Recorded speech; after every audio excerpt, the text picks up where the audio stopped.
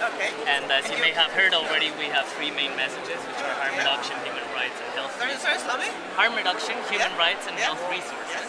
And we would like you to commit to young people to do something in your area of work around those three messages that is time specific and that is direct.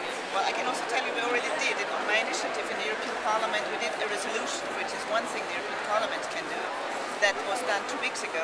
I can send it to you, the link to that.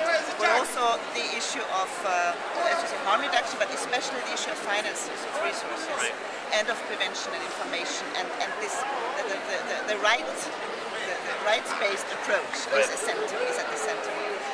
How can that be pushed forward? What we demand there is from the European Commission, which is the one who has the money to do things, and also in the budget, we decide also with the budget to have a certain amount also of about 20% of health, of development funding that has to go to health. Right. Which then has to include prevention work and treatment of HIV, people living with HIV.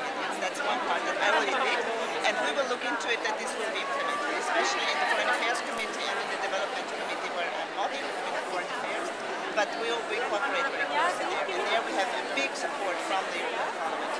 Fantastic. Thank you very much. Thank you. Our advocacy messages actually now make it happen. Sorry, I have to. Don't worry. No, I would just like to request if you could say to the camera, now make it happen. Well, now make it happen. Yes. Okay, just that. Yeah. Okay. Now make it happen.